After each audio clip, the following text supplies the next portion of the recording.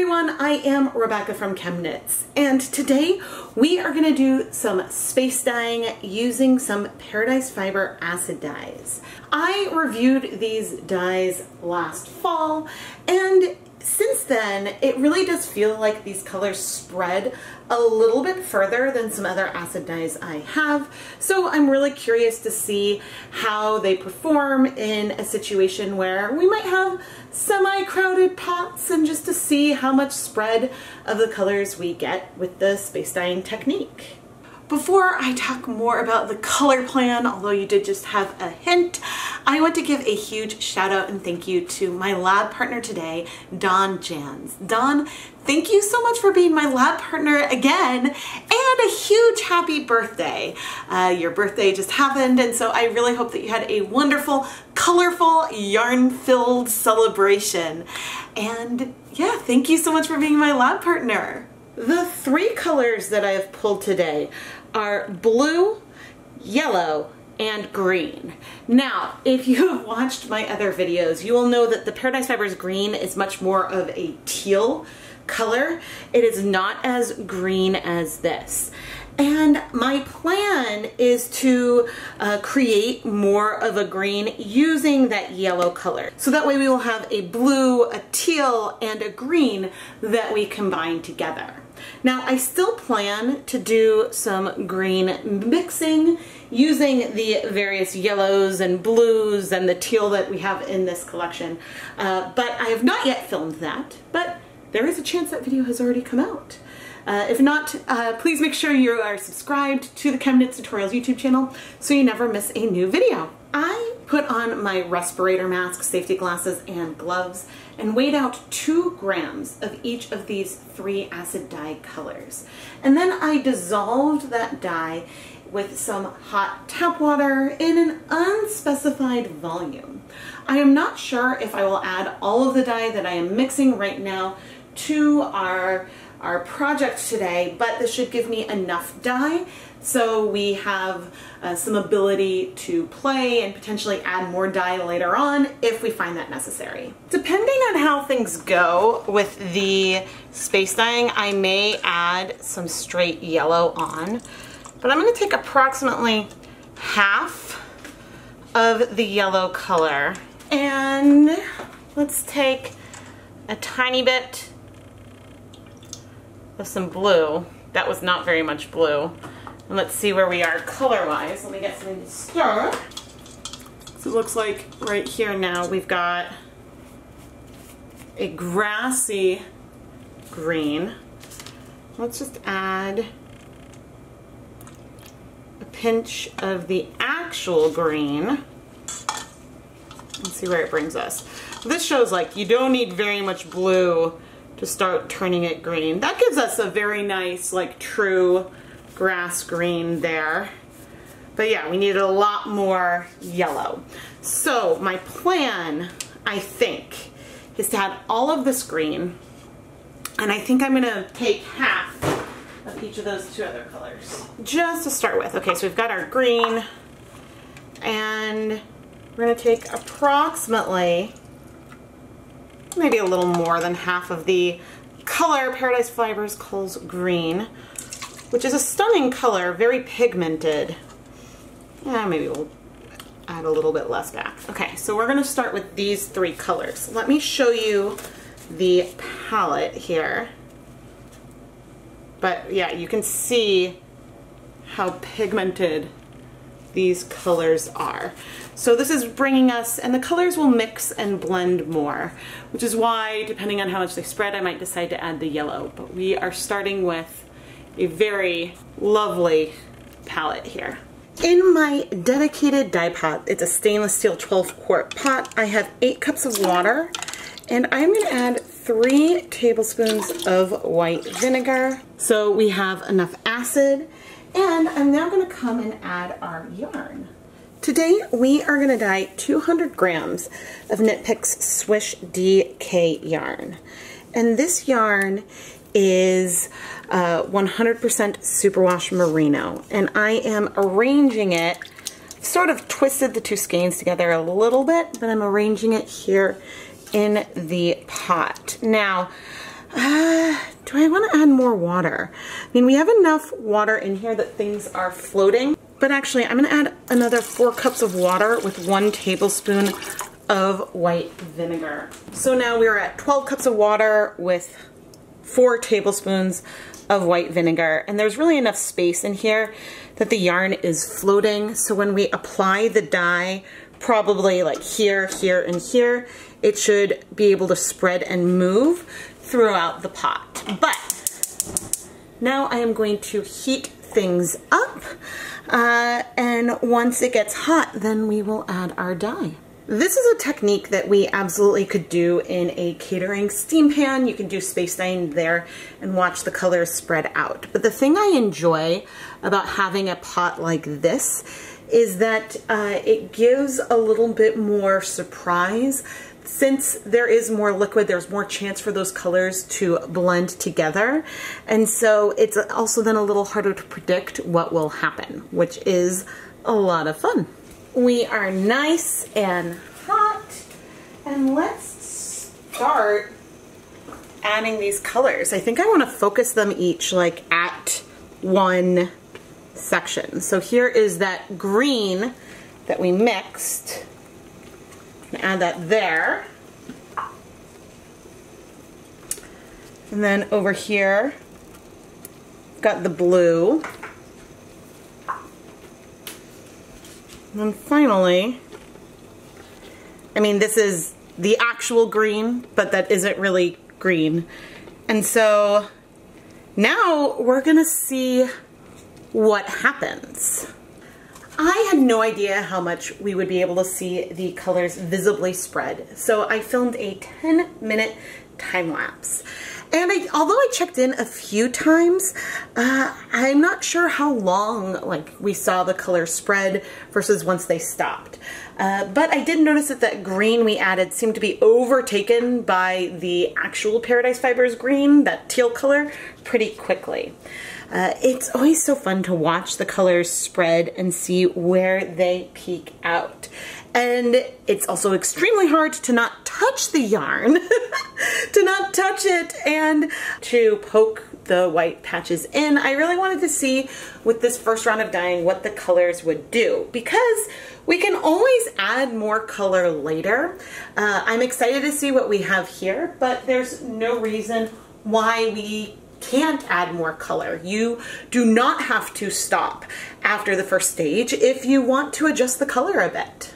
The 10 minutes are up, and I'm curious. It looks like all that blue. Okay, I am curious, and it does look like all of the color has struck at this point, but it did spread, which is what I've observed with this color before. So I am now actually going to lift this because I am curious. Oh wow, we got really, really nice coverage of the yarn. I do think I want to dye another round, but before we do that, I am going to remove this yarn just briefly. So that way we can take a look at it from just this first round of color and then decide what colors we may want to layer on top.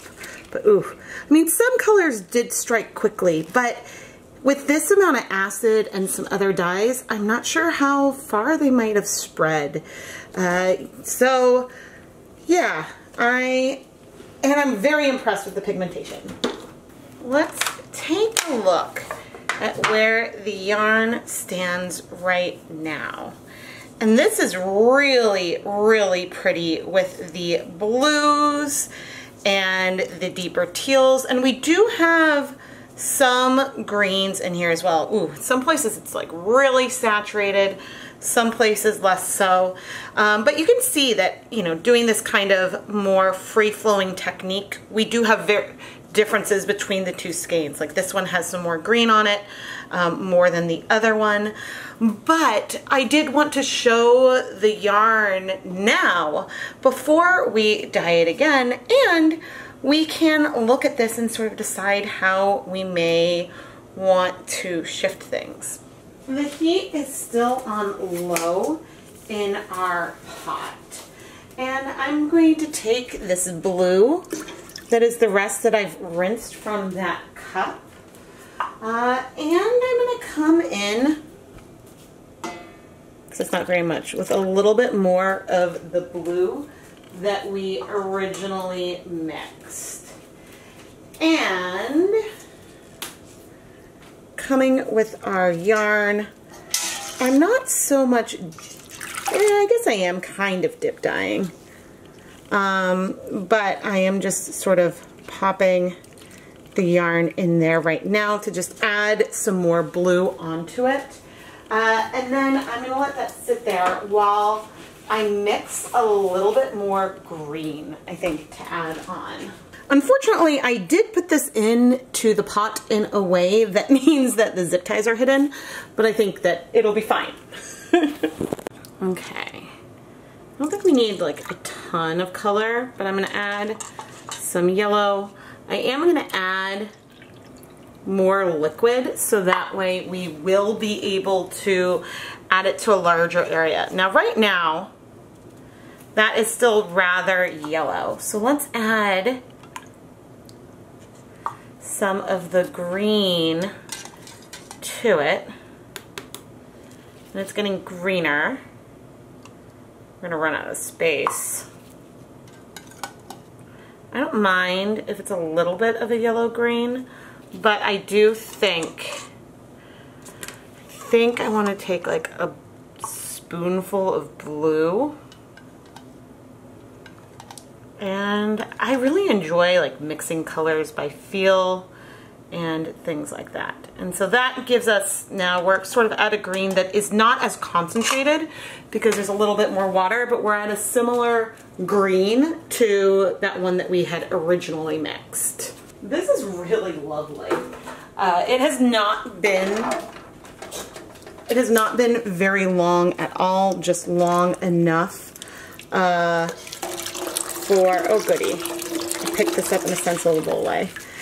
Just long enough for me to go and mix those colors.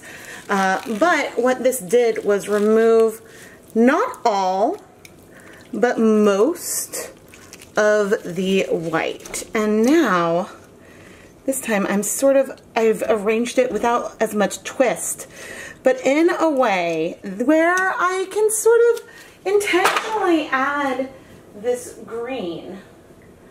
But I'm still planning on letting it spread a bit randomly, but I'm gonna focus sort of in that area right there, and then in this area over here to bring more of that color in. And then I'm gonna rinse out this cup right here and just add that amount of liquid in. And so the greens may still spread a bit, but it does seem, and this is the case with a lot of yellows, is that there was a lot less pigment in that green. So that's why that's one that I wanted to add again. But now with the heat on low, I'm going to wait 20 minutes and we'll come back and check on the yarn. It has been 20 minutes and I just turned off the heat. We are super, super steamy. And oof, this is a beautiful like blue and green and teal yarn, very, very blue colors overall. It is lovely. And the color coverage we have is fantastic. I am going to go ahead and set this yarn aside to cool completely so we can wash it. This yarn is a confection of green and blue. Let's wash this beautiful green and blue yarn. I love the dimension and how many tones we have in here. It's actually looking a little bit overexposed on camera. There's a lovely saturation here. And, well, for now, I'm not seeing any color bleeding, which is great. I do find that these Paradise Fiber dyes are extremely pigmented. I guess we had measured out 6 grams of dye total and used maybe half of that. So that is a reasonable amount of dye to have for this amount of pigmentation. So I'm not saying that they're necessarily more pigmented, but I'm very happy with what we have created here. And I'm excited to play with the dyes more in the future. But let's see how we're doing bleeding-wise. Maybe a hint of some green. Not bad given the saturation, but I will go ahead and rinse this a few more times to rinse out the soap.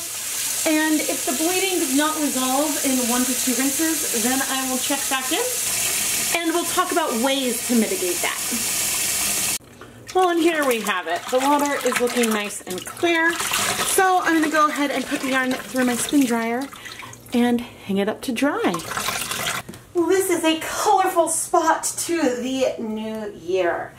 I am really happy with how the Paradise Fibers acid dyes spread, and we got really good coverage even after that first round. I did end up adding more color, but I am really happy that I did because I was able to increase the coverage still with a fairly random technique. And I'm sure I said this earlier while I was dyeing, but it is okay when you're doing something and to decide to add more color and to move things around.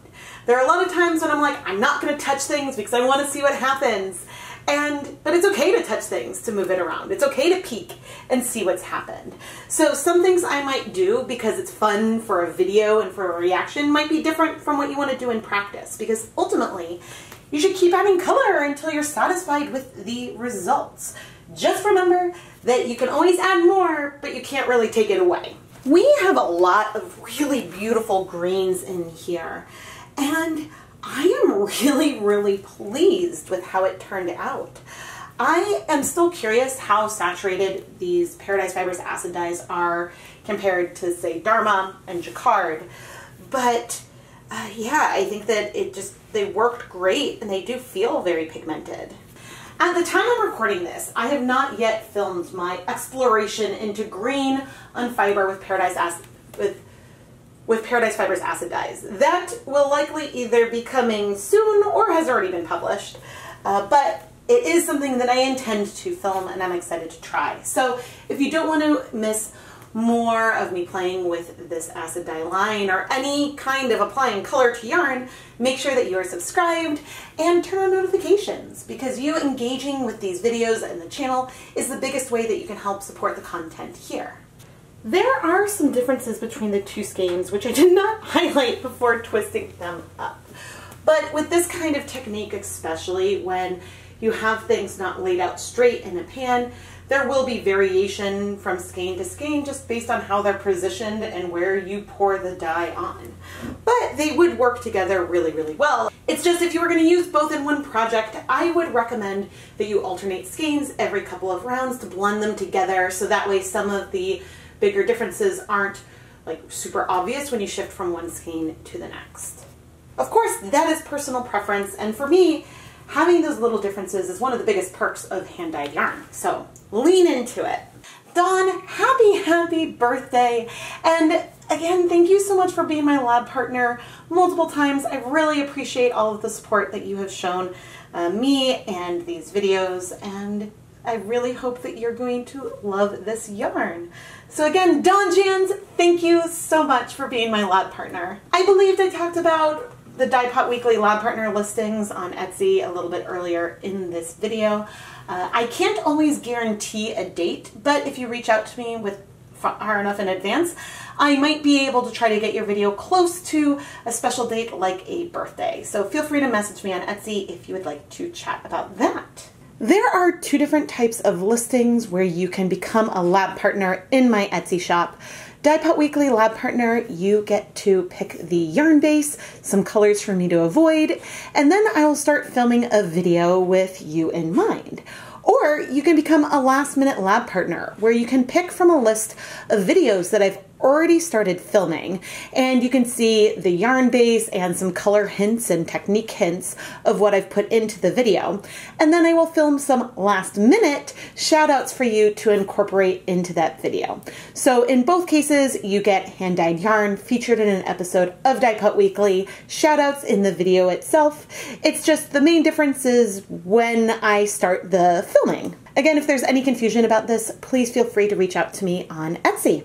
It is currently November when I am filming this, but I believe that this is probably my first video of 2022. So Happy New Year, everyone. I hope that your year is going off to a really nice start, and I hope that we all have a lot of wonderful things that happen this year.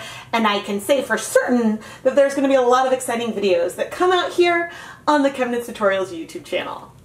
Anyway, Happy New Year, and thank you so much for watching.